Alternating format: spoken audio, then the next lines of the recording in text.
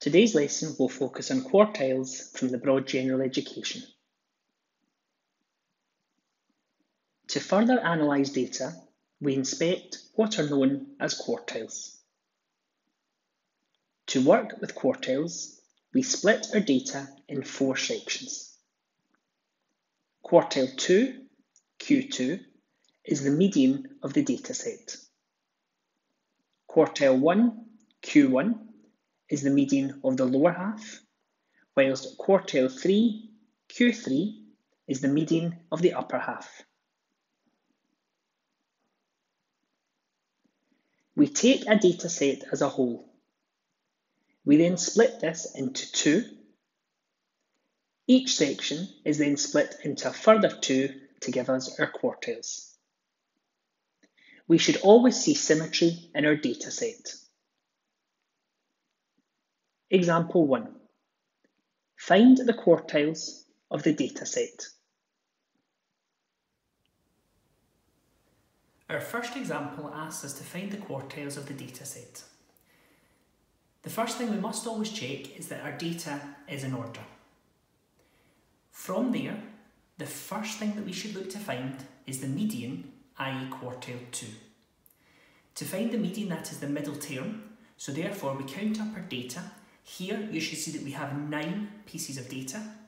If we half 9, it gives us 4.5, which means we should have 4 pieces of data on either side. 1, 2, 3, 4, and what we'll do is we'll hold this term, 1, 2, 3, 4. So you should see that we have 4 pieces of data on either side of the median, which we now can call this Q2. From there, we examine the lower half and we find the median of the lower half. We have 4 pieces of data. If we split that in 2, it means there should be 2 terms on either side of the median. 1, 2. Let's put an arrow here. 1, 2. 2 terms on either side of the median of the lower half. The median of the lower half we will call Q1, quartile 1.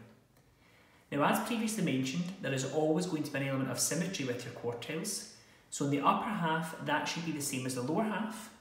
So we can place our arrow here, and this will be Q3.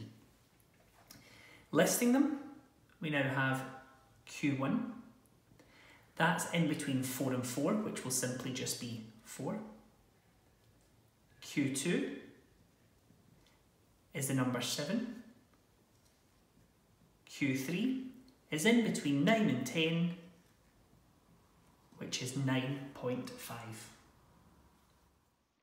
To find the interquartile range, IQR, we use IQR equals Q3 subtract Q1. To find the semi-interquartile range, SIQR, we use SIQR equals Q3 subtract Q1, all divided by 2. Example 2. Part A. Find the quartiles of the dataset. Part B.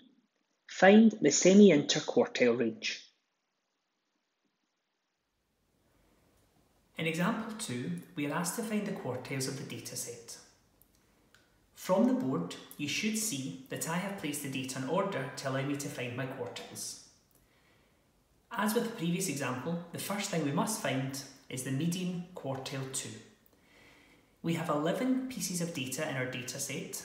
A half of 11 is 5.5, which means we should have 5 terms on either side. 1, 2, 3, 4, 5. Let's hold this.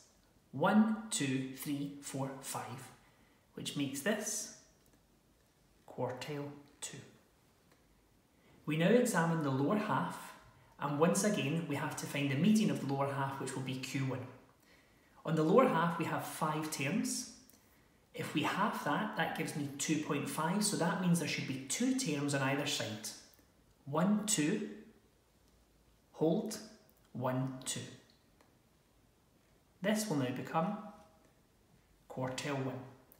Again, we must look for symmetry, so therefore we've come 2 in from the start, we can come 2 in from the end, hold that, and that will give us Q3. You should now see that you've got an element of symmetry to allow us to get our quartiles. Therefore, Q1 will be 11, Q2 17, Q3 is 20. In part B, we were asked for the semi-interquartile range. SIQR is equal to Q3 subtract Q1 all divided by 2. Now this is a formula that we must learn. Using our data from the quartiles, we substitute in 20 subtract 11 all divided by 2. Simplifying down, 20 subtract 11 leaves me 9 over 2, or 4.5.